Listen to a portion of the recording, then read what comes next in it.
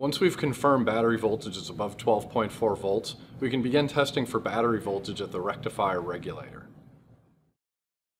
Set multimeter to volts DC.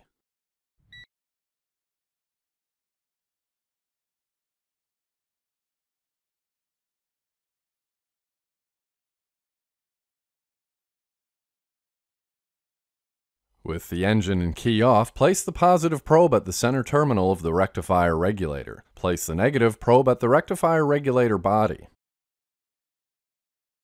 Surface corrosion may prevent a good connection, so you might need to scratch a bit with the test probe to get an accurate reading. The voltage at the rectifier regulator should be within 1 volt of battery voltage. A difference of more than 1 volt indicates excess voltage drop in the charging system circuit. Remember, this rectifier regulator requires battery voltage to function properly.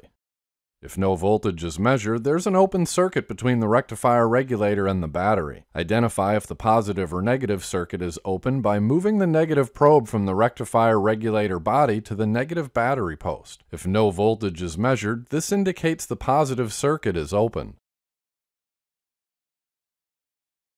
Confirm again by moving the positive probe from the center terminal of the rectifier regulator to the positive battery post. If voltage is now measured, this confirms the positive circuit is open.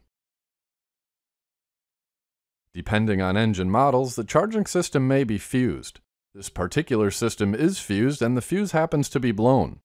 Replace the fuse and retest for battery voltage at the rectifier regulator. Don't forget to inspect for the cause of a blown fuse, which is more likely to be a short to ground than excess load on the charging system.